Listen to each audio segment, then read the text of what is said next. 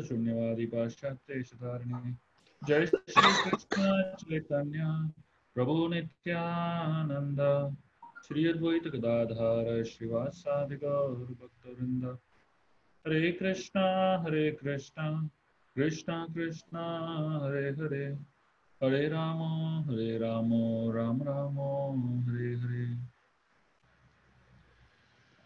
Very, very happy and grateful to be amidst all of you all today.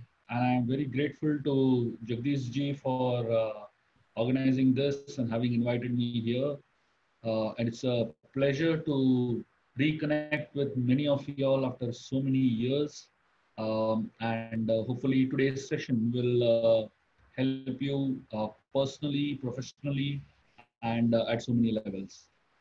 So today I'm going to be speaking on this subject, which is known as the magic of friendships. Um, this is a book I just recently wrote, launched on International Friendship Day, and so that I thought it will be a great apt subject to speak with all of you. So the idea of friendship is something that is really important for each and every one of us. um, the success in all walks of life depends on our success in relationships. If we are successful in our relationships, then naturally we can be successful in business, we can be successful in all aspects of our life. But the question is, how do you really become successful in relationships, especially we're talking about friendship here? Um, Many years back, I read a book, and this book was called The Dash of Life. And when I read this book, I was very intrigued by the title. What is the meaning of the dash of life? It just didn't make any sense to me at that point. So that's one of the reasons I really picked up this book. And then I realized what the author means. This author named Peter Burwash.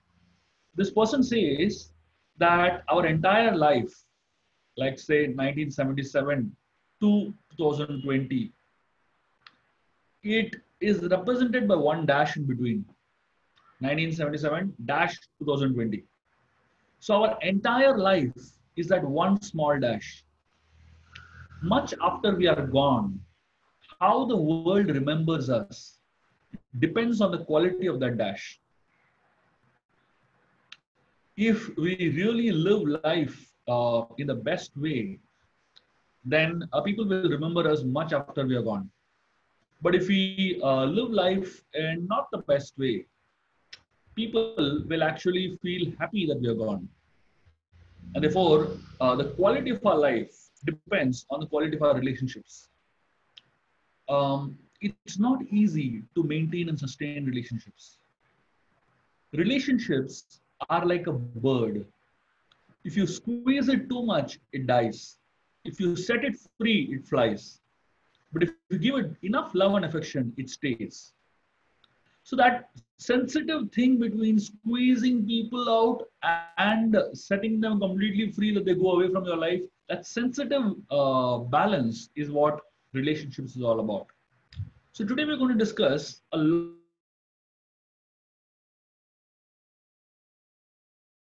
of we will focus on friendship, but the fact is that what I'm going to speak can apply to any relationship of life. The unfortunate reality today is um, when we look at friends, how do we choose friends? We make friends usually based on whoever is around us.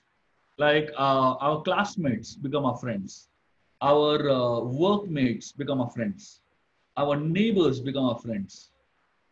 But the reality is, friendship, one of the most important bases of friendship is like mindedness. If there is no like mindedness, then friendships cannot last, and friendships don't go deep. So, usually, when you make a colleague your friend, it's not necessary that there is like mindedness, but you're just hanging around together. So, you end up becoming friends. But that's not the way friendship should be made. The question that should be asked for a lot of people when we talk about friendships, for a lot of people, friendships are usually a tool. So that means people make friends with those people that can be useful, that can be useful in some day, some way. So we choose who becomes our friend depending on how we can utilize them. Relationships don't form like that and should not be formed like that. Relationships should not become a tool, but it should become a goal. Um, Unfortunately, when we start looking at relationships as a tool, we start thinking of using people. When we use people for our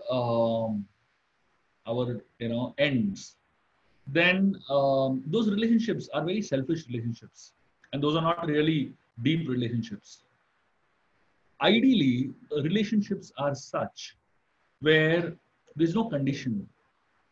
You don't expect anything from the other person, but the idea is to connect with the person at the level of love. A lot of people forget the bigger picture and they try to make themselves the big picture. They forget the bigger picture of what the relationship is meant for, and they try to make themselves the big picture. Just like if you played you've solved puzzles. When you throw these pieces of the puzzle on the table and you want to solve the whole puzzle, if you have seen the complete picture just once, for a few seconds, you can easily solve the whole puzzle. But if you have never seen the full picture, it's very difficult to solve a puzzle. And therefore, unless and until we remember the goal of the relationship, it becomes very difficult to actually deal with the relationship in the best possible way. And therefore, we need someone in our life to actually remind us of the importance of people around us. So there are three ways to connect with friends. The first way is known as dependence. There are some people who become so much dependent on the other person that without that person they can't function only. So some people develop that kind of connect. Some people are develop a mindset of independence. That means I don't need anybody. So some people think that I cannot do anything without anybody, without someone in my life to help me. And the other person is other extreme, thinks that I don't need anyone at all. I'm good enough on my own. Both of them are extreme ends and both don't work. What really works is the in-between way, which is interdependence. That means I have some strengths and you have some weaknesses. And you have some strengths and I have some weaknesses. When we look at the combination of the strengths and weaknesses of each other, then we can actually do something wonderful. We can actually do something amazing. The question of relationships is so very important to understand the concept of interdependence, inspiring one another, helping one another become a better version of oneself. That's what friends are meant for. Like in the Ramayana, there is a very interesting story when Lord Ram meets Hanuman for the first time. So Hanuman is coming to test Ram and Lakshman. Sugriv, this monkey Vanara, has sent Hanumanji to find out whether Ram and Lakshman are friends or enemies. So when Hanuman comes in front of Ram, he comes disguised. And he's disguised in the form of a bhikshuk sannyasi. So that means he's dressed like a beggar, basically. So when Hanuman comes in front of Ram and they're having a conversation. So Ram, one of the first things he asks Hanuman is, if you are a beggar, then what are you doing in the forest? Because usually beggars don't beg in the forest. You don't get anything in the forest to beg, right? So beggars are there in the cities, villages, towns. And here was a beggar with a begging bowl in the forest. So Ram asked Hanuman first question, what are you doing in the forest if you're a beggar? And the second question Ram asked Hanuman was, if you're a beggar, what is a diamond necklace doing around your neck? Now, when Hanuman heard that question, he was zapped.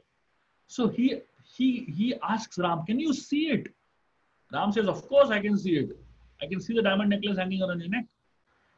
Hanuman looks at Lakshman and he asks him, can you see it?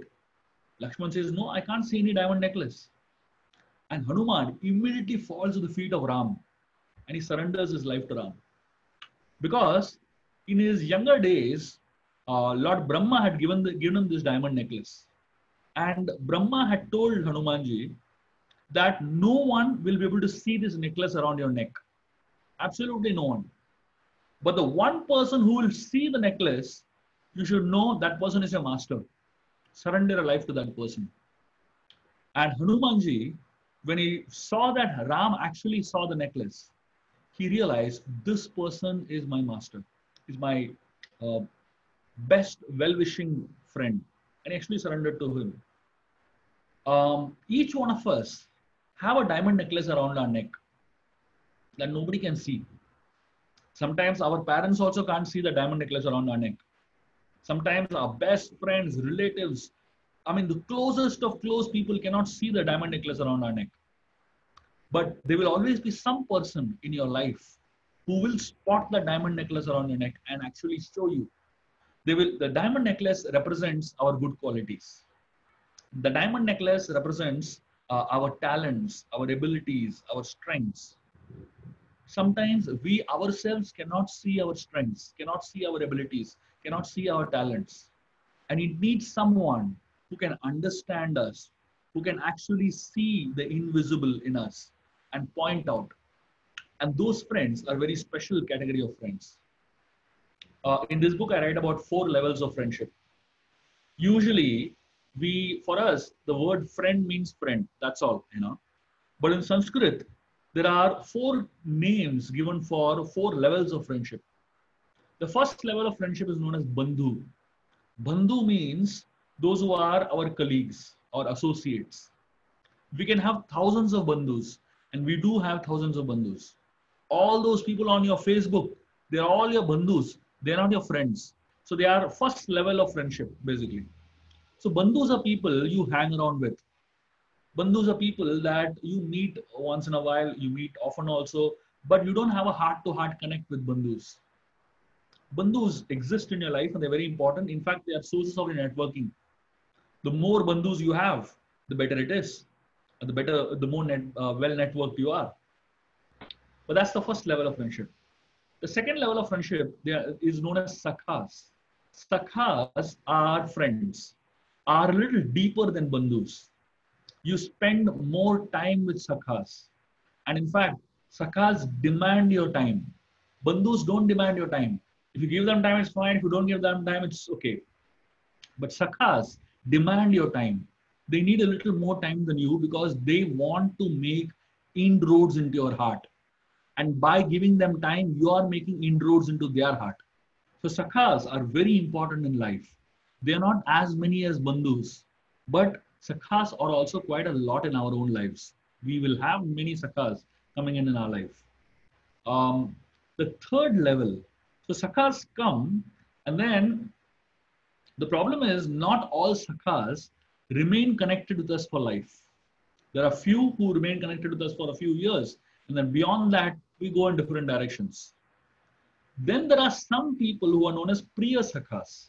This is the third level of friendship. Priya Sakhas are best friends. These are people, no matter where we go, they are behind us. They're always after us. And when you spend time with Priya Sakhas, when you spend time with these people, every time you come back much happier. You come back and excited. You are so filled with joy and gratitude. Priya Sakhas, they know things that nobody else knows. They stand by you when nobody else stands by you. They are people who help you grow. They are people who actually are your best well-wishers. They don't envy you. They celebrate your success. They cry along with you when you go through pains. Priya Sakhas are rare, but they do exist. Every one of us, and Priya Sakhas are typically those people who are who have stayed with us through all our ups and downs. And finally, the fourth level of friendship is the deepest level of friendship, which is known as Suhrit. Suhrit means Suhrit is higher than best friends. They are usually so deep in your consciousness. They are surits are very rare. Not everybody has a surit. Surit are considered to be the best of best friends. You will have one or maximum two surits in your entire life. And these are people, sometimes they act as your mentors. These are people, when you are in big trouble, the first person you think of calling is your surit. The first person you think of reaching out to is your surit. And these are people who actually stand by you no matter what happens. So these are very rare species of people. Now, just analyze in your own lives, you had so many friends, and we call everybody friends. The question is, does everyone fall in the same category? Impossible. And then you should really understand what category of friends you have. And according to the kind of friends you have and the kind of category of friends you have, we need to prioritize time. We need to prioritize our connections. To really enhance friendships, to really enhance our connection with friends, we need to do four things, which are considered to be the four A's of effective friendship. Uh, these four things are very powerful tools in which we can actually enhance the quality of our connections, the quality of our relationship with our friends. These are very simple things, but the reality is that these simple things are unfortunately never done by us. And because these simple things are not done by us, we seldom find our relationships enhancing. And when I'm going to talk to you about these four A's, you can apply these four A's to all levels of relationships, and it will give you amazing results. The first A is known as acceptance. We need to learn to accept people as they are, rather than expecting them to become as we are. The unfortunate part is that we try to make others a photocopy of ourselves. We try to make others exactly like us. Whatever likes and dislikes we have, we expect them also to have the same likes and dislikes. Whatever we love to do, we expect them also to love to do the same things. And we push people to become photocopies of us in so many ways. Acceptance enhances relationships. Expectations is a seed of misery. The more we expect people to become like us, the more we strangle the relationship, we squeeze the relationship. And the more we accept people as they are, we actually enhance the relationship. Unfortunately, today, people have so much expectations from others and in every relationship, and if that expectation is not met, they just cut off from the relationship. They feel that, I don't want to continue anymore. And unfortunately, that's what the culture of use and throw is today. We use people, and if they don't meet our expectations anymore, we throw them away and get somebody else into our life. So this whole idea of acceptance makes us very peaceful. Acceptance makes us understand that people are different. People are not difficult, they're just different. So we think that people are difficult, but actually people are not difficult. People are just different. And the moment we accept that people are different and we are okay with that, life becomes much more easier. Relationships become much more better. So the first A is acceptance. In the Mahabharata, Vidura, he speaks a very wonderful example. This is a part of Mahabharata known as Vidura Niti. And Vidura gives example. He says, human beings should become like garland makers. So if you've seen garland makers, or if you have ever made garlands yourself, you'll understand this. Garland makers, when they take flowers and they take a needle in their hand, they pierce the flowers with needles. But the flowers are very delicate. You should know where to pierce. If you pierce in the wrong place, the flower breaks. So the garland makers are extremely careful when they handle flowers. because they know flowers are very delicate. So Vidura says human beings should be like garland makers, and others are like flowers. Our friends are like flowers. When we are handling them, we're making a garland, out of these flowers. We should know that we need to be very careful and sensitive because flowers break very fast. Hearts break very fast. And the more careful you are in your dealing with your friends, and the more careful you are, don't poke them in the wrong place, don't pierce them in the wrong way, and don't hurt them in the wrong way. Today, people hurt each other so much in the name of friendship, in the name of informal connect. I know people who, rather than actually talking respectfully to each other, they only give bad words to each other, and they think it's cool. They think it is deep friendship actually. So what are they doing actually? They are actually piercing each other's hearts and hurting each other and hurting the relationship also. So first A is known as acceptance. The second A is known as appreciation. Um, how many times do we really appreciate our friends, and how much do we take them for granted? Just giving you an example from the Bhagavad Gita. Krishna and Arjun were best of friends. They had such deep appreciation for one another. Just to tell you how they appreciated one another, it's very important to hear this. If you read Bhagavad Gita, you read Bhagavatam, you read any of the Vedic scriptures, you'll find this very commonly there. Whenever people are addressed, they're called by the different names. Like, for example, when Krishna would call Arjun, he would sometimes call him as uh, Savyasachi, sometimes he'll call him as Dhananjay, sometimes he'll call him as Gudakesha. So he'll call him by different names, call him as Kaunteya.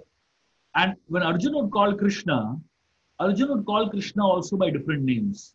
Sometimes he would call him as Madhusudan, sometimes he would call him as, Govinda, sometimes he would call him as Arisudan. He'd keep calling him by different names.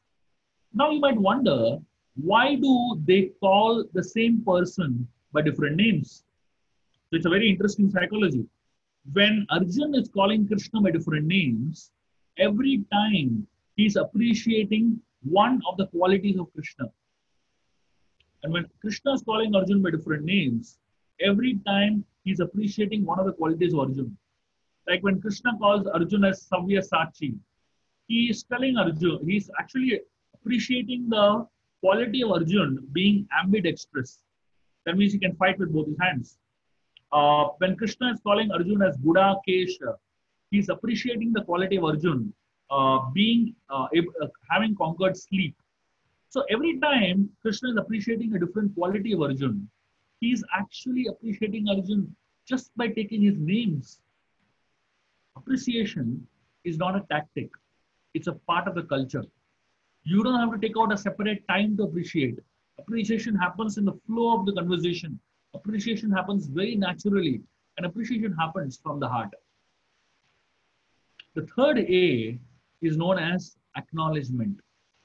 So first A is acceptance, second A is appreciation, the third A is acknowledgement.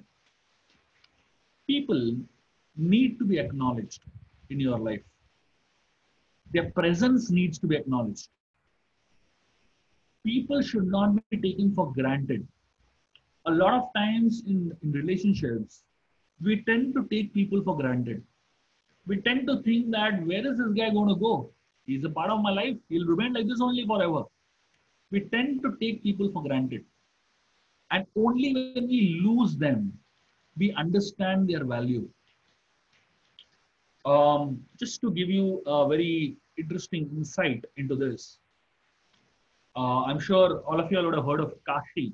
Now, Kashi is a place where it is said, if anyone dies in Kashi, Lord Shiva comes and chants the holy name of Ram in their ears. Guaranteed moksha, guaranteed liberation.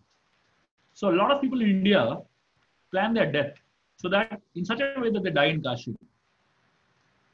In India, a lot of planning goes around, and they plan finances, they plan, family, they plan everything, they plan education. Well, they also plan death. In Kashi, there is a place which is known as Kashi Labha Mukti Bhavan. It's a guest house. And this guest house is meant for people who want to die. So if you want to die, you can check into this guest house and you're given 2 weeks to die, 14 days. If you don't die in 14 days, you have to check out. That's all. You don't get more chance. So a lot of people check in this guest house, and exactly within 14 days they die. Imagine what kind of planning goes on in India, you know. And there's a manager who attended, who is a part of this guest house and who's been managing this guest house for almost close to around 20 years. And he has seen, 25, 30,000 deaths in his guest house. And a lot of realizations that he speaks about. Of the many things he speaks, one of the things he speaks is very interesting. He says that one of the biggest repentance that people have, one of the things that people do very often in the guest house before they die, is they call their relatives or friends whom they have had some kind of fight many years back. They call and they say sorry. There was one man who came to the guest house to die, and he stayed there for almost 13 days. On the 13th day, he called his brother, and he called him to the guest house. These two brothers had not spoken to each other for 25 years. 25 years, they had not spoken a single word to each other. And they had they created a wall in the house, partitioned the house into two halves. And 25 years later, one day before dying, he calls his brother and he tells him, I'm sorry, please forgive me. 25 years it took him to tell one sorry. And then he tells him, please break that wall. And then the next day, this man dies. So this manager, his realization was, if these people only had to drop that grudge that they're holding for such a long period of time, they would have slept so peacefully in their life. 25 years, this guy is holding that guilt in his heart, the grudge in his heart, and probably he's not been able to sleep properly. But before he dies, he wants to be peaceful and he wants to drop this grudge. And that's what the idea of acknowledgement is. So when we acknowledge people, that means we actually understand the value of their presence in our lives. And only when we understand the value of them in our lives can we seriously contemplate on how important the relationship is for us. So the third A is known as acknowledgement. So the first A is acceptance, the second A is appreciation, and the third A is acknowledgement. And if you don't do these three A's, then a fourth A follows, which is known as alienation. Alienation essentially means people start feeling that they are dealing with aliens. That aliens are people you don't understand. They don't understand you. You don't understand them. They speak a different language. You speak a different language. And communication just doesn't happen between the aliens. And that's what happens if in a friendship there's not enough acceptance, not enough appreciation, and not enough acknowledgement. And therefore, friendship for these four A's are extremely important for sustaining and for maintaining relationships. As I said, one of the most powerful things that can happen among friends is communication. Good friends are those who know or who communicate with one another wonderfully. What is communication? Communication is the art of connecting heart to heart. If you cannot connect with another person's heart, then communication is just not happening. So a lot of times we may physically be sitting next to each other, but no communication is happening. Now, if you go to so many restaurants and look at what is happening in these places, or just walk around even in parks and malls, you just walk around anywhere where groups of friends are meeting. The interesting thing is, most of them are inside their own phones. They're not talking to each other. They're not connecting with each other. And there is no heart-to-heart connect, unfortunately. And therefore, when communication is heart-to-heart, those communications help you connect with people. I often tell a story from the Mahabharata. There are two stories. which together talk about communication and this talk about friendships. The first story is about Krishna and Arjun. So when Arjun's son Abhimanyu dies in the war, and Arjun takes a vow that he will kill the person responsible for Abhimanyu's death, whose name is Jayadratha, before sunset the next day. And he says, if I don't kill Jayadratha by sunset, I will commit suicide. So Arjun actually he takes a vow like this, and the next day they begin the war at sunrise, and Krishna and Arjun are driving at full speed towards Jayadratha, and the Kauravas have kept Jayadratha right at the end of the army. They know that if Jayadratha is saved, then Arjun will die. Practically half the war is won. And Jayadratha, so Krishna and Arjun are chasing Jayadratha like mad. Practically more than half day is over, and so many hours of fighting and intense battle, and at the end of half day, practically it's like 2 o'clock, 3 o'clock types. Krishna tells Arjun that the horses are dying. If you don't stop now, the horses will die out of exhaustion. So Arjun says, fine, let's take a break. Now imagine, what does taking a break at this point in life mean? Taking a break at this point essentially means that Arjun's life is in danger. Taking a break at this point means that much closer Arjun is to death. So now, is Arjun's life more important or the horse's life more important?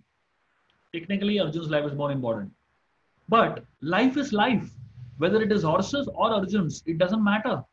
And people who are actually having a heart, they bother about life. And don't want to be unnecessary cause of hurting somebody else. So Arjun says, fine, let's take a break. And he creates a wall of arrows. And Krishna, he takes the horses into that wall and he's feeding them grass, he's feeding them water, he's massaging them, he's taking good care of them. And after about an hour or so of good recuperation, Krishna brings the horses out and he says, we're ready again. Arjun gets on the chariot and they continue fighting. I'm just taking a pause for this story. I'll come back to the story a little later.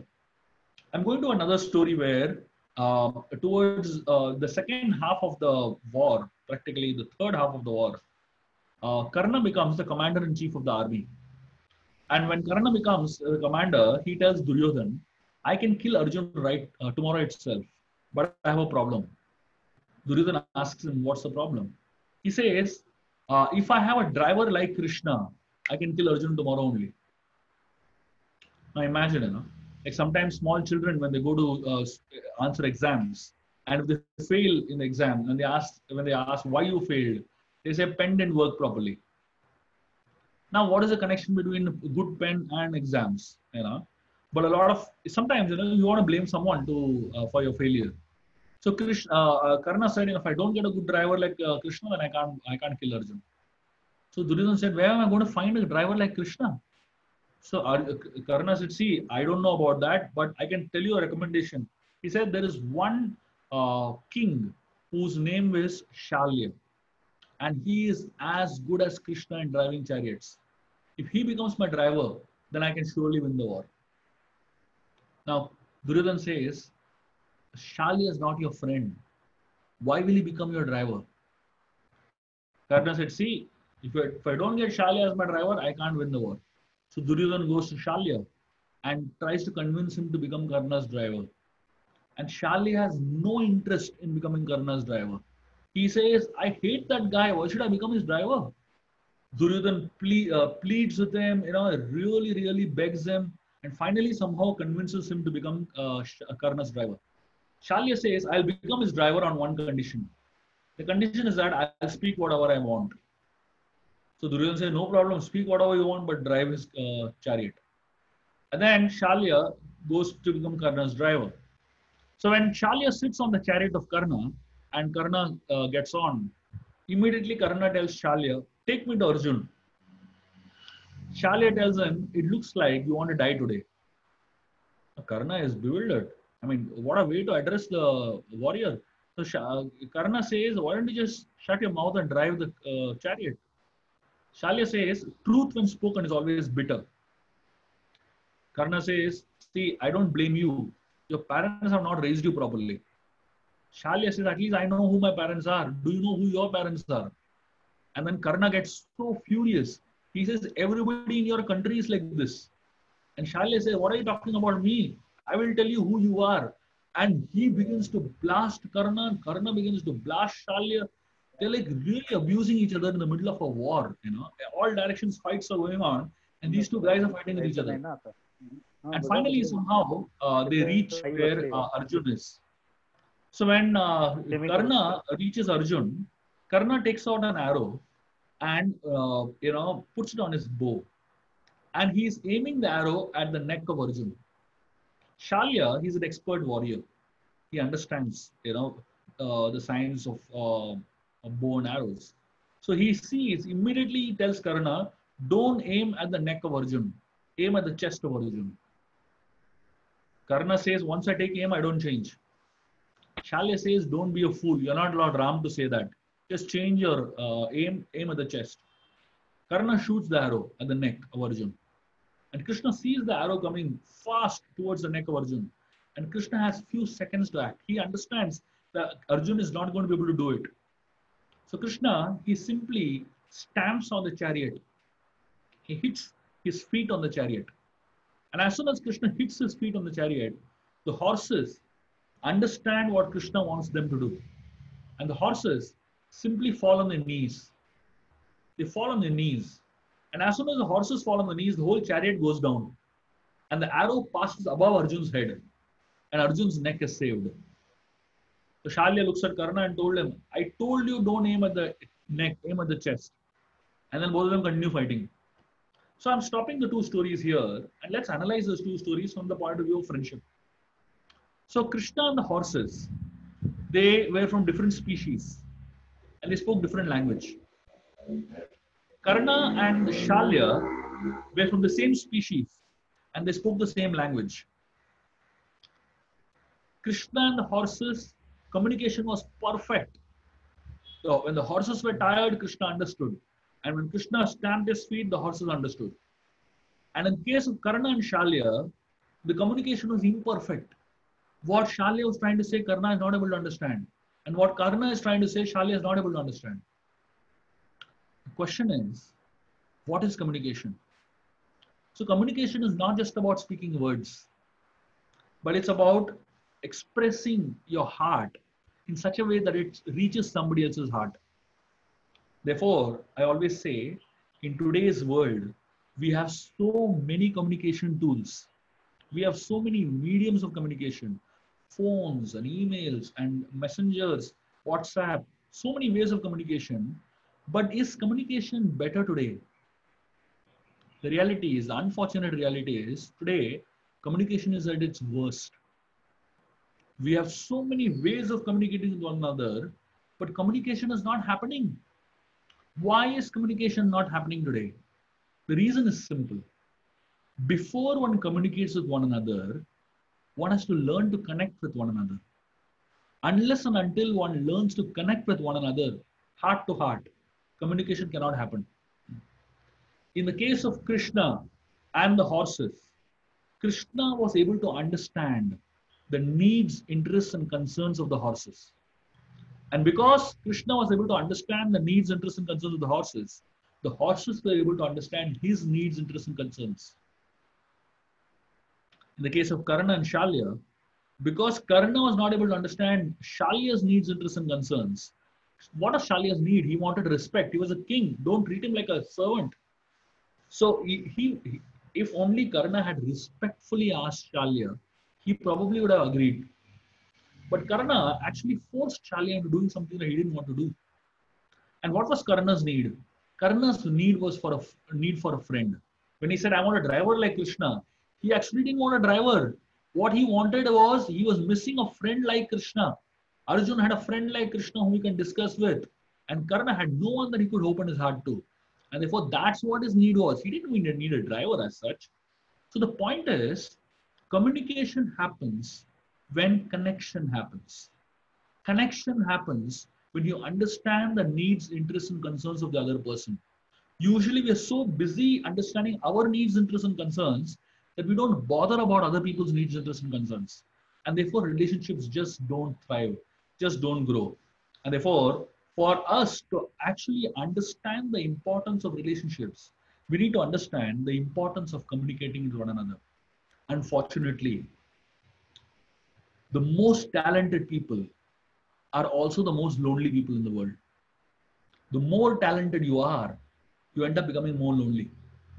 Why? Because talent can help you so much in your life. But when it comes to relationships, talent never works. In fact, people who are highly talented are people who cannot get along with anybody else. They just, want to be on their own. And you'll find this in all organizations in the world today. Very talented people cannot function in teams, cannot function in groups, and they just want to be on their own. And one of the greatest curses for relationships is talent. If you don't have talent, you probably can develop good relationships in life. But if you have talent, you have to really work hard to develop relationship. Because the problem with talent is talented people feel they know everything and they don't need anybody. But the reality is this world is designed in such a way that nobody can do everything alone. Nobody can manage everything alone. We need people. Even the best of the brains cannot do everything. And therefore, the very fact that we need people means that talent is just not enough for us to become successful in life. Along with talent, we also need good attitude in life. And unfortunately, relationships don't work when we carry bad attitudes. Uh, a lot of people who struggle in relationships are those people who have intensely bad attitudes. What does bad attitude do to you? Bad attitude makes you a loner, makes you feel I don't need anybody else. Bad attitude makes you feel that I have solutions to all problems of life. So that means people with bad attitude are people who like to speak a lot and they don't like to listen. They like to speak so much because they feel they know everything and they don't need to listen because others don't know anything or I'm not going to get anything from anybody else. But the reality of life is that each and every one of us have to be a lifelong learner. The more we listen to others, the more we grow, the more we actually upgrade ourselves. And the less we listen to others, the more we are frustrated, the more we suffer. And especially we we desperately suffer in relationships. And therefore, bad attitudes actually destroy relationships. And the last thing I want to speak about is the idea about judging. A lot of people, when we look at others, especially when we look at our friends, our analysis of others are actually expressions of our own needs and values. When we look at somebody else, we're actually looking at ourselves only. Like I'll tell you a story from the Mahabharata. So in the Mahabharata, we find Dronacharya, the guru of the Kauravas and the Pandavas, he once called Duryodhan and he told Duryodhan, I want you to go into the kingdom and at least find one person who is better than you. Duryodhan went, met thousands of people, and he came back and he said, sorry, I couldn't even find one person better than me. Every person I saw had one weakness which I didn't have. And he had a whole list of people's names and their defects. Dronacharya called Yudhishthir and he told him, please go into the kingdom and find at least one person who is worse than you.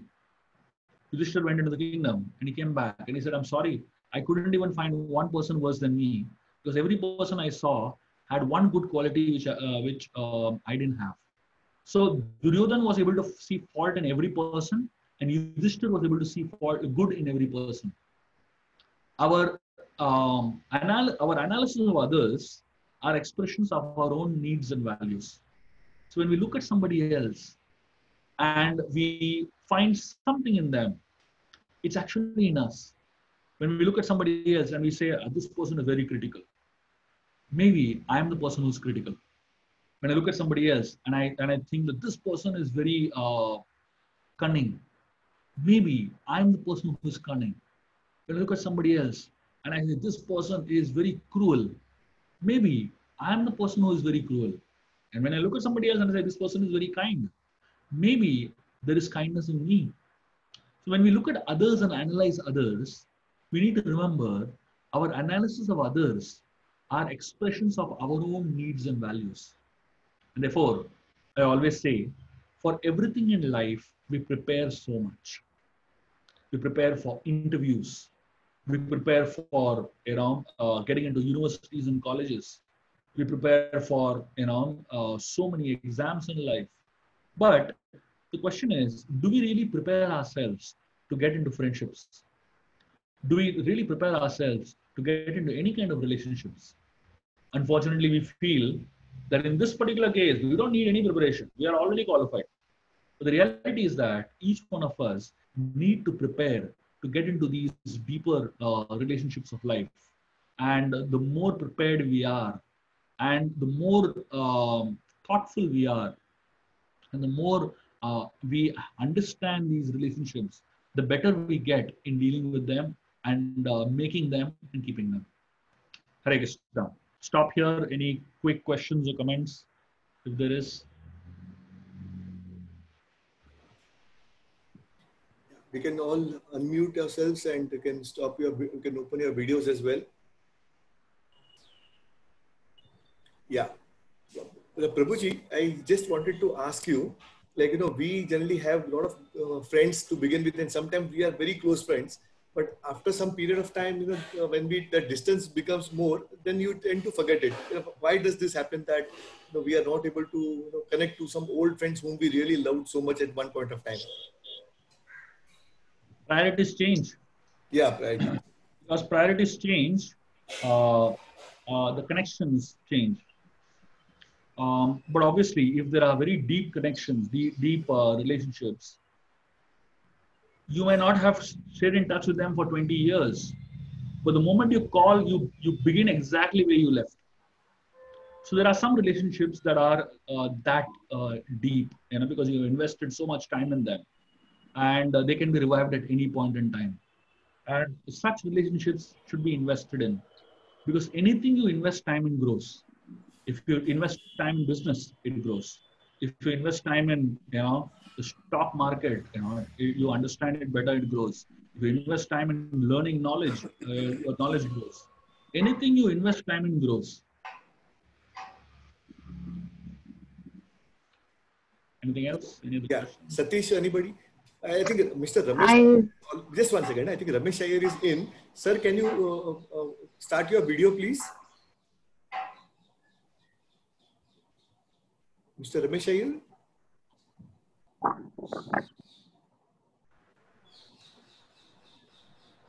Is he in? I don't think so, Jish. Okay, he messaged me that he is in. So that's what I thought. Okay. Or maybe then if he's in, I don't know. Yeah.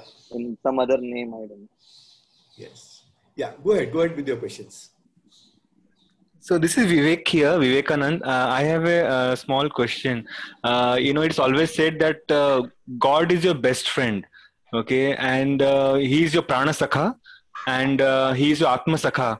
So how do we nurture that, and do we see that God in everyone who is our close friends, or that friendship with God is at a different level, and how do we nurture that? Thank you for the question. Yes, definitely, God is our best friend. He's known as Dina Bandhu. He's known in so many ways as our close friend. In fact, God is sitting in everybody's heart as a Paramatma. You cannot have anybody closer to your heart than the Supreme Lord Himself. Now, that is definitely the reality. The way we revive and develop that friendship is by investing in it. Just like from a practical point of view, if you see, how do you develop friendships in this world? You develop friendship first by connecting, and you know that person exists. And then once you know that the person exists, what do? Then you invest time in knowing that person, developing knowledge about that person. You ask that person questions and you get answers. You ask a person about his likes and dislikes and you get answers. And that way, slowly begin to know that person. and then you give gifts to that person, and then you receive gifts from that person, and then you invite that person to eat, and you get invited to eat, and that is how the relationship grows in this world. That's exactly how you develop relationship with God also. First thing is that you get to know that He exists, and then once you know that He exists, then you get to know more details about Him. There are so many details that you can know about God, and then the more details you know, the more closer you feel with Him, and not just that, and then you give Him gifts, just like we visit temples and offer flowers, offer something to the Lord. That's how we develop our relationship with God. And then God has already given you so many gifts.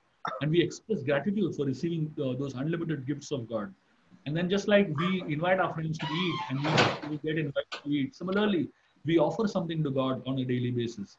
And then we eat something. So we share what we eat. And that's how the relationship with God gets developed. Our friendship with God gets developed. Obviously, he is our best friend, and we revive that in the same way. But the fact also is that he is not just in your heart; he's in everybody's heart. Because God is in everybody's heart.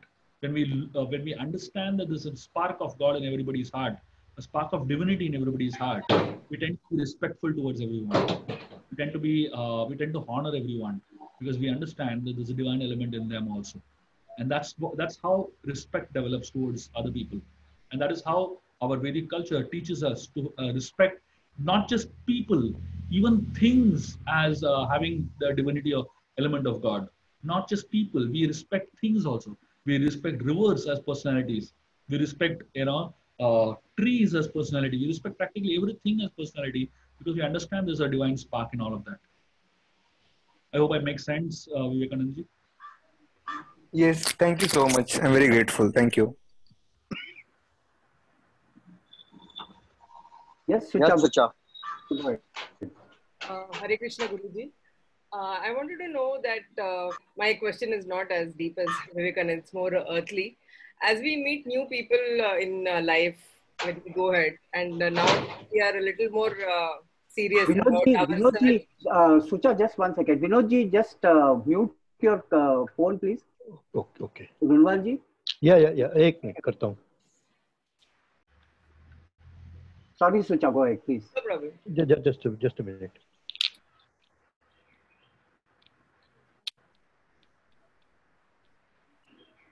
Sucha, go ahead. Yeah. So as we meet new people nowadays, I have this tendency, which I think is wrong, that you immediately tend to judge whether they are with a spiritual bent of mind or not, whether they'll align with my thoughts or not. So I also know judging is wrong. So, but when new people come into your life, how do we treat this situation? When you need to deal with them on a daily basis, but you internally feel that they are not aligning with your thoughts and ideas. I tell you a story from the Panchatantra, a very interesting story. Panchatantra tells us the story of the crocodile and a monkey. I don't know whether you remember this story. So essentially, there's a monkey that was staying on a tree, and it was staying on a tree that had very tasty berries. And the monkey was eating these berries and enjoying itself for staying on this tree. So one day, a crocodile happened to visit the tree. And when the monkey saw a guest, the monkey decided to offer some berries to the crocodile. So the crocodile opened its mouth and the monkey threw berries into its mouth. And the crocodile loved the taste of these berries. And from that day onwards, the crocodile started visiting the monkey every single day, and they became, they started connecting with one another. At one point, the crocodile's wife, she started suspecting where this fellow is going, and disappeared so many hours, he doesn't come back. And so then the crocodile explained, I found a new friend, this monkey, and he gives me so many nice berries. And then he bought berries for his wife the next day. And the wife, she loved the berries, but she suddenly had an idea. She thought, if the berries are so tasty, imagine how tasty the monkey will be who is eating berries all day long. So she said, I want to eat the heart of the monkey. Get me the heart of the monkey. The crocodile said, he's my friend. How can I get you his heart? The wife said, nothing doing. I want, the situation is quite similar in everywhere, I guess. So the crocodile was really in anxiety. He had to please his wife. So he went to the monkey and she said, I want to give you a joyride today in the river. Can you come with me? And the monkey said, of course. He jumped on the back of the crocodile, and the crocodile started swimming into the river. When they reached right in the middle of the river, the crocodile decided, I think I should tell the truth to the monkey. He said, see, I'm sorry, I'm not taking you for a joyride, but I'm taking you to my wife who wants to eat your heart. The monkey said, oh, really? Why didn't you tell me? I forgot to bring my heart. My heart is in the tree only. And the crocodile panicked. The crocodile realized he's going to get really beaten up if he takes the monkey without his heart. And obviously the crocodile didn't understand what his wife meant. So he said, now what to do? The monkey said, very simple. We'll just go back to home. I'll bring my heart and come back. The crocodile said, yes, yes. And he went back again. And they reached the monkey's tree. And the monkey jumped up on the tree, and he reached right on top of the tree. And then he quoted a shloka. Very interesting shloka, Sanskrit shloka. It says, Dadati pratagrinati guhyam akhyati pruchati bhungte bojayate chaiva shadvida priti lakshanam. And he actually gave a lot of wisdom to the crocodile. And one of the things that he spoke, which really brings the essence of what friendship is, he told the crocodile that just like, so he said, both of us, we are from different worlds. And both of us, we are not like-minded. So he said, when I said I left my heart in the tree, what does it mean? It simply means my heart is not in this relationship anymore. My heart is in my tree. That means I don't belong to this relationship. My heart is there, so I belong to some other connect. So essentially what happens is like-mindedness is extremely important for relationships to work. So the way your mind functions is the moment somebody enters into your life, you immediately start seeing if that person is like-minded or not.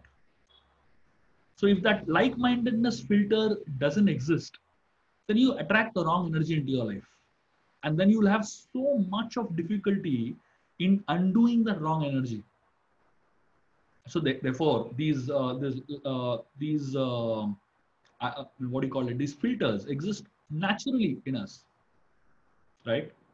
So I don't call it judging, but I would call it being selective. Being selective about whom you give your heart to. Don't just give your heart to everybody. It might be a crocodile. It may take you and give your heart to somebody else to eat up. Make sense, ma'am? Thank you so much. And the daughter on my back was reminding me of the monkey and the crocodile. So I felt like the crocodile suddenly. Very good. Good.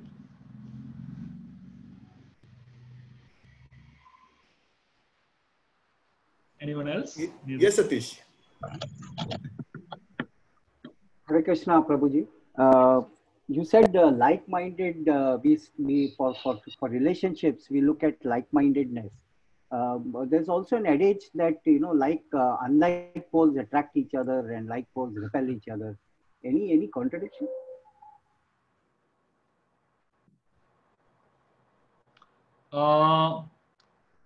You can say that, but when you say that unlike poles attract each other, the reality is that when you have, so what it really means is different people who have strengths and weaknesses. So each one has strengths and weaknesses, right? All of us have strengths and weaknesses.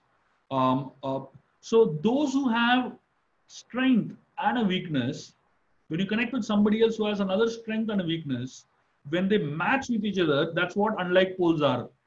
So that means your strength may be my weakness, and somebody else's weakness may be my strength.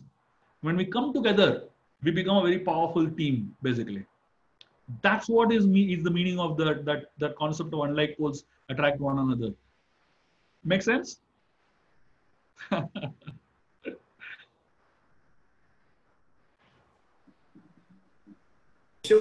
Keshavji, you want to ask something? Uh, yeah. Jagdish, Yes, go ahead. I have one question. Hare Krishna, Shubha Vilas. Pleasure to really have you here again. and to be a part of this conversation.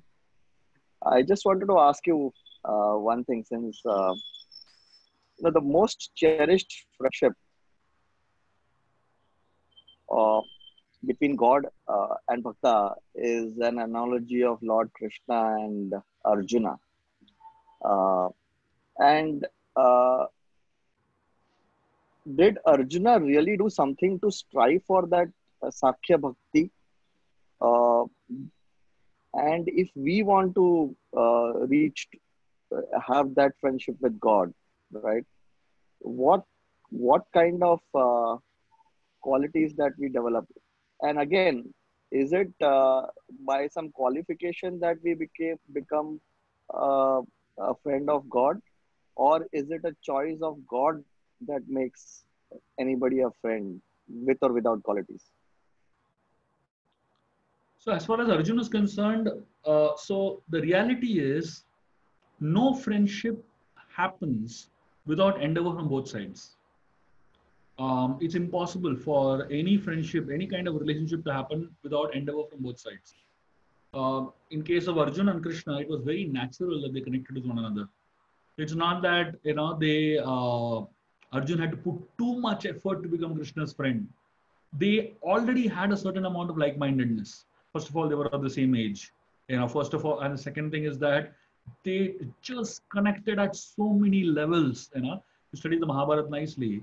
So many levels they just connected with each other, and they just thought exactly same as one another. So, and of course, Arjun put so much efforts to be, to connect with his friend, and Krishna also put that much effort to connect with his friend. I mean, see, relationships don't happen without sacrifice.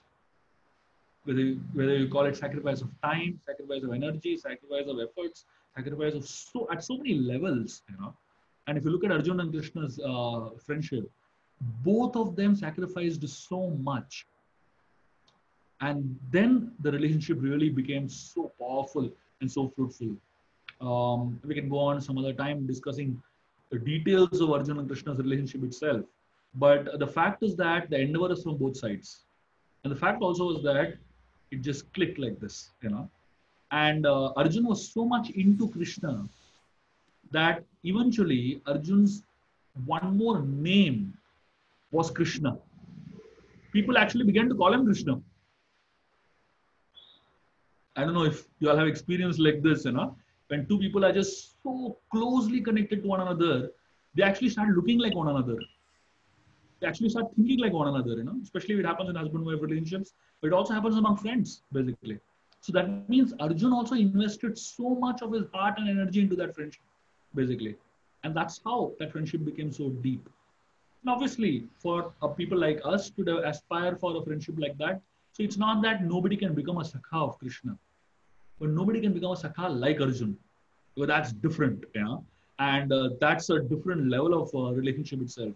But you can become Sakha of Krishna of your own type. You can't become like somebody else, because each one who is a friend of Krishna is of a unique type. And Krishna relates to that person very differently compared to the way he relates with Arjun. So yes, you can want to be a friend of Krishna.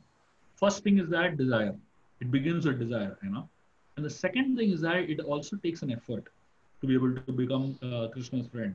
Well, I mean, if you want to become, God's friend, how much do you know about him? How much effort are you putting to understand his psychology? How much effort are you putting to understand his thought process? So when we really put efforts, so what happens is unfortunately, many times we love to think about it, but we seldom put efforts in that direction. So it's not just about thinking in that direction, but also putting efforts in that direction. And then at some point in future, when we really deserve it, the fructification will also happen. Like if somebody wants to connect to the prime minister, the first is that you may have desire, but are you putting effort in that direction? So if you put effort in that direction for 1 year, probably you'll be able to do it also, 100%. Anybody who's madly obsessed about anything definitely achieves it. So that obsession is, determines your destination, basically. Prabhuji, this is Rajneesh here. Yes.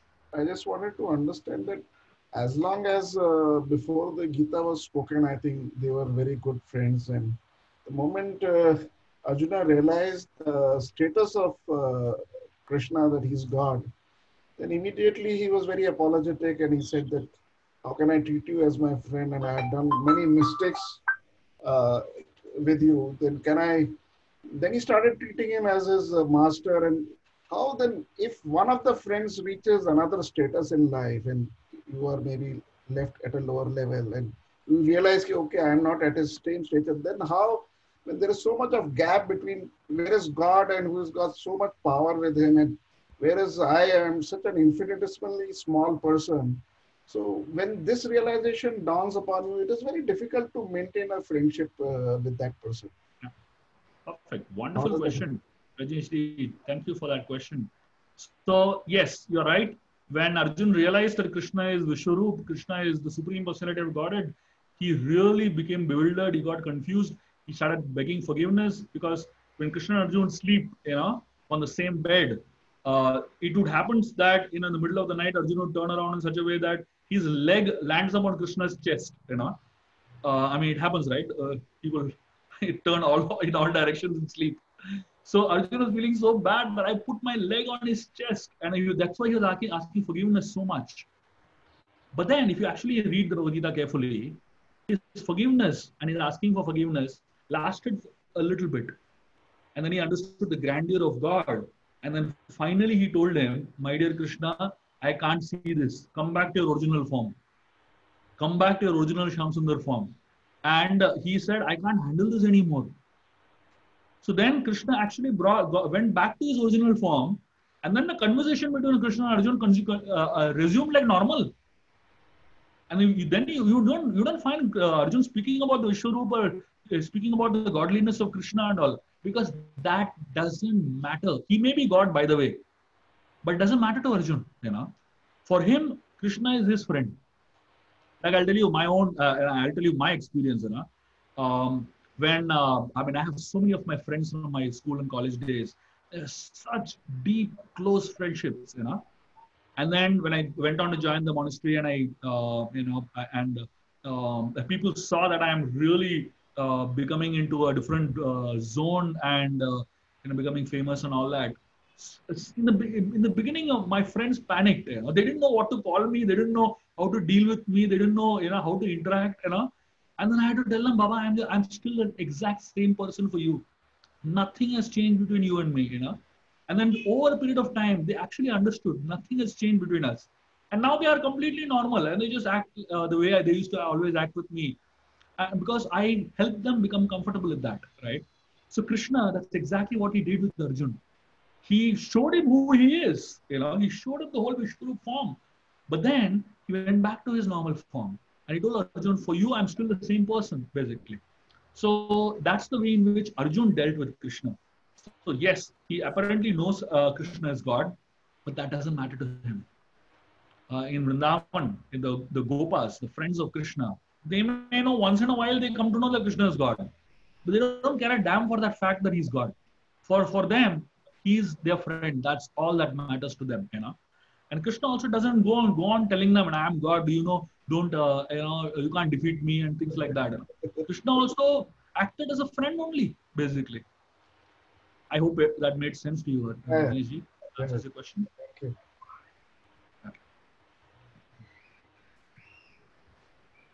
Yes, Kalpana ji. Hi, Jai Shri Krishna. I've got a very simple question. Very deep relationship. Occasionally, there is a distance coming up between two people who were very good friends at one point of time. Now, we believe that once the relationship is broken, even if you try to get back together, वो जो गांठ होती है ना, वो गांठ रह जाती है. Is there any way, is that correct? Or you can have a friendship which is like seamless as it used to be before? And what has to be done to get back to that level of friendship? Because I do feel that occasionally there is this, a little bit of resistance, if not resistance, khalish jo bolte hain, wo reh jati hai. So how do you explain that? I'm going to tell you a story from the Ramayana that will help you understand this. And this is a very powerful story that exactly answers your point. So this is a story of the relationship between Sita and Ram. When Ram was going to the forest, when he was told that he's going to go on, has to go on exile for 14 years, he goes to Sita and tells her that he's leaving. And he Sita wants to come with him. So Ram keeps denying, keeps giving so many excuses, and he kind of scares her how the forest is going to be bad and this and that. And he really, dissuades her. But Sita is hell bent on coming. And at some point, Sita realizes that Ram is just not interested in taking her. So she was giving very logical answers. She, in fact, tells Ram that when I was a small child, my mother, my father and mother brought me a lady astrologer who actually predicted that I'll be going to the forest 2 times in my life. So she told Ram, I don't know whether you're going to the forest or no. I'm surely going. She tells him, I've been prepared from that time. So she gives him so many reasons why she wants to come with him to the forest. But Ram just doesn't understand. At some point, Sita gets fed up with all Ram's excuses and negative answers. And then she speaks something that really hurts Ram. She tells Ram, if my father Janak Maharaj was here and he had seen you behave like this, he would have felt that he has married his daughter to a girl who is dressed as a boy. She spoke like this to Ram, and Ram got bewildered. And he said, okay, you come with me. And then the Ram just took her along. But Sita knew that she has hurt his heart. She has caused a small dent in the relationship. But she knew also that this was important for her to get Ram to take her along. And she knew that she has 14 years to undo that mistake or that scar that she has put in the relationship. Sita waited for the right time. So obviously those 14 years, 13 years actually, she really did her best to be with Ram, to do whatever best she can to, love him, to take care of him, and whatever she could, she did. But her opportunity to completely undo that thing came 13 years later, when Shurpanaka appeared in their lives. And Shurpanaka created so much of chaos in their life. And then eventually Shurpanaka's first ENT surgery was done. And when Shurpanaka went away, she brought along with her Khardushan and 14,000 soldiers. So when these 14,000 soldiers along with Khardushan came to fight against Ram and Lakshman, Ram told Lakshman, take Sita into the cave. Now Lakshman was excited about fighting because in 13 long years they've been carrying in the bow and arrow all around, but they never got to use it literally. And Lakshman was excited for the fight, but Ram tells him, just take Sita and go to the cave. Lakshman is wondering what's wrong with him. 14,000 people are there. How is he going to deal with it alone? Ram just doesn't listen. He tells her, go into the cave. And Lakshman quietly goes into the cave and takes Sita along with him. And then Ram single-handedly destroys 14,000 soldiers. And after the whole fight, massive massacre and massive fight. At the end of the whole fight, Ram is hurt in so many places. He's bruised. He's sweating. The dust from the war field is on his body, and then he's standing on the over there with his bow on the ground. And Sita and Lakshman come out. And when Sita sees Ram, Ram doesn't say a single word. Sita runs towards Ram, embraces him. And she says something very, very amazing. She says, if my father Janak Maharaj was here, he would have thought, after seeing your heroic activities, he would have married you to as many daughters as he has. So imagine, Sita, just at the right moment, she undid everything she had done. So it's not that they didn't have a scar, and it's not that that scar was not there, and it's not that Ram and Sita forgot about that incident. Both had it in the back of their mind, but they just kept it aside for the time being. And when Sita got the chance, she did what she could to undo the mistake that she had done. And that's what sensitivity is. Did I answer your question? Sort of, but I still feel that in real life, when two friends drift apart, really, how to get back? Because there was, my simple question is, are you sensitive enough? That's my point. Are you sensitive enough? If you are sensitive like Sita, you will get an opportunity. And when you get that opportunity, are you humble enough? If you are, then you'll be able to undo it. If you are not, then I'm sorry, it'll continue. Hmm. All right. Thank you, Ji. Thank you. Yeah, so we'll have one last question because I think Prabhuji also has to leave by 6:30. So I think one last. Yeah. Sorry, I'm not sure if there's anyone else waiting to ask a question, but Jai Shri Krishna, thank you so much. Really loved that. I have a question about identifying, friendships from previous incarnations. How do you identify them in this incarnation, and how can we, really get together and build that divine friendship? I had a similar question. I just wanted to ask a similar kind of on similar lines. I wanted to know whether it's something what friends we have. Is this predestined that you're going to meet and you're going to have these sort of friendships? It's kind of similar. That's why I thought that let me also ask the question simultaneously. I read your mind. No, I'm just kidding. Sorry. Thank you. Hello. Thank you. Thank you for the question. Both the questions are wonderful. My understanding is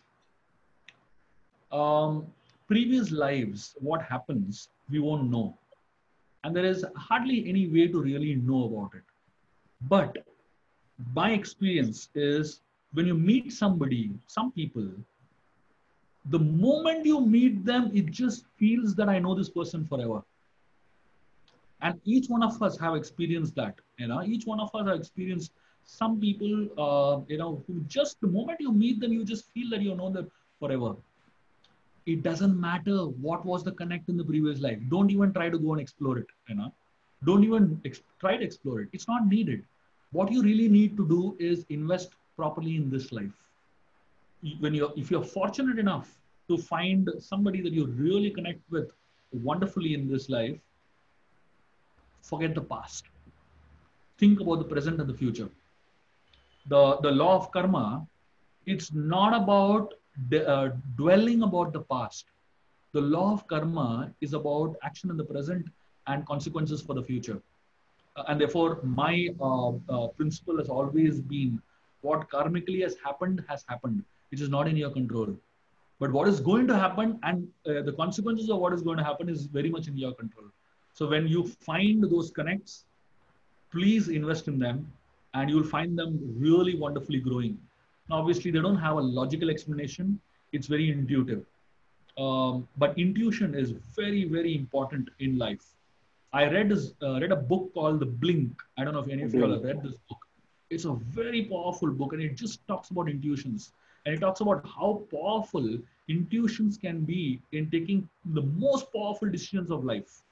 And the fact also is that what is intuition from a spiritual point of view? From a spiritual point of view, intuition is simply the Paramatma connection. From a spiritual point of view, intuitions is simply the voice of Paramatma telling you, giving you direction. And if the voice of Paramatma is very strong, then your intuitions will be very strong. If you have invested in the Paramatma very much, if you're invested in God and your heart very much, your intuitions and your understanding and your decisions based on intuitions will be very powerful also. Make sense, both of you all? I hope I answered your questions. Thank you. Thank you so much. You did indeed. Thank you. So I would like to leave all of you all with a thought. So basically, whatever I spoke is based on this book called The Magic of Friendships. This is available all over. You can find it on Amazon. You can find it on Flipkart. So those who feel inspired by this discussion, and if you feel that you want to read more, so this book has so much more depth on friendship at practically every level. So I have shared a lot of personal stories from it. I've shared a lot of stories based on my discussions with people and understanding of friendship, as well as from scriptures. So every chapter has one story from the scripture. It has a verse from the Niti Shastra, which talks about depth of our friendship. It also has stories from modern life. So you combine all this together, it creates a very, very valuable treasure on friendship. Especially, it's a great gift to give to those who you all feel to be good friends. So I will share. So Jagdish ji has the link of the book with him, and he will most happily share with all of you all. Those who like Yes. to get a copy of it, please do. Thank you. Thank you. Yeah. So Satish. Yeah, wonderful session. Hare Krishna, Prabhuji. I think it was simply fabulous. Some of the takeaways that I thought I'll quickly summarize without, fully aware that you need to leave. But the diamond necklace around our neck and somebody tracing it out was, I think, a phenomenal. The four levels of friendship, the Bandhu, Saka, Priya Saka, and Sorit. I may not get the pronunciations the way you did it, but I think it was fantastic. The four A's of appreciation, the acceptance, appreciation, acknowledgement, and the alienation was something which also was terrific. The communication has to reach the heart. And I had heard somewhere that communication is something to do with the heart and something to do with the mind. And the mouth is exactly in between. So mouth is a good way to kind of communicate. I remember Arvind Nadkarni talking about communication and the part of connecting, that one needs to connect first before communication, was simply uh, brilliant. Understanding needs and concerns of others is something that is a big takeaway for me. And talent is not enough. I think this is a punchline which is fantastic. What is required is a good attitude. The more we listen to others, the more we grow. And obviously, what you said about don't judge others. And I just thought I'll take another 2 minutes if you have, Prabhuji. Otherwise, I'll stop. Okay, fantastic. Uh, I'll just tell about one friends group. Since I have a collection of stories, I'll just very quickly tell you a story about a friends group. A man who was regularly attending meetings with his friends without any notice stopped participating in the activity. After a few weeks, on a very cold night, the leader of that group, like in our case, Jagdish or Litesh or Sridhar, decided to visit him. He found the man at home alone sitting in front of a fireplace where a bright and cozy fire burned. Guessing the reason of the visit, the man welcomed the leader. There was a great silence. The two men only watched the dancing flames around the logs that crackled in the fireplace. After a few minutes, the leader, without saying a word, examined the embers that formed and selected one of them and removing it and kept it on the side with a pair of tongs. Then he sat down. The host was paying attention to everything, fascinated but restless. Before long, the lone ember flame subsided until there was only one momentary glow and the fire suddenly went out. In a short time, what was a sample of light and heat was nothing more than a black, cold, and dead piece of wood. Very few words had been spoken during since the greeting. The leader, before preparing to leave with the pliers, returned the cold and useless coal, placing it again in the middle of the fire. Immediately, the ember was rekindled, fueled by the light and heat of the burning coals around it. When the leader reached the door to leave, the host said, "Thank you for your visit and for your beautiful lesson. I will return to the group." I remember this story when Prabhuji talked about appreciation and acknowledgement. I think this was a wonderful way without even using the mouth, which I said, you have to use your heart and your. So I remembered this story. So why are the groups extinguished? Very simple, because each member that withdraws takes fire and heat from the rest. It is worth reminding members of a group that they are part of the flame. It is good to remind that we are all responsible for keeping each other's flame burning, and we must promote the union between all so that the fire is really strong, effective, and lasting. It does not matter if sometimes we are bothered by so many messages that reach the chat. What matters is to be connected. Some of us are silent, others are very active. The friends that we are here to meet, learn, exchange ideas, or simply know that we are not alone. That there is a group of friends, colleagues, and family whom we can count. Keep the flame alive. Thank you, sir, for being part of our bonfire. Thank you. Thank you. Very happy to be with you all. Thank you. Thank you, Prabhuji. Thank you, Shubha Vilas, Prabhuji. I think fantastic session. Thank you, everyone, for joining us. It has been a great pleasure and a great journey for the last 1.5 hours. Thanks to Jagdish for inviting Shubha Vilas, Prabhuji. My pleasure. And very beautiful sum up by Satish. So thank you so much. Thank you. Thank you. Thanks, everybody. Thanks for participating and have a great weekend. Thank you so much. Thank What, you. Jagdish? No announcements? No other announcements? We will do it during the week. At least we don't mind having a session by you once. Yeah, we'll do that. She said, no, she said Jagdish or Satish. I don't know. Both. Satish first and then Jagdish later. Yes. So next 2 sessions. Yes. We have next week. We have planned when Mr. Anchan, Harish Anchan is going to be there. So we'll be just announcing it in the group. I think by tomorrow we should be announcing that. So let's have some more fun in the next week. Right? And keep calling your friends here. You each one of us, at least 1 or 2 friends, we can definitely invite. So I've been inviting a lot of people, but nobody's showing interest. Doesn't matter. Doesn't matter. You just keep on trying. I call up 10, 12 people. 3 or 4 turn up. Doesn't matter. So as long as they say yes, you say agree. Yeah. Okay. Keep the flame burning. Yeah, that's more important. So thanks everybody. Thanks Keshavji. Thank you. Mohanji. Bye. Thanks. Bye. Thank you. Have a good day. Bye. Thanks Kalpana for joining. Bye Kalpana. Yes. Thanks Rajesh. Thanks PG. Ganesh. Chalo, thank you. Thank you so much. Yeah. Bye.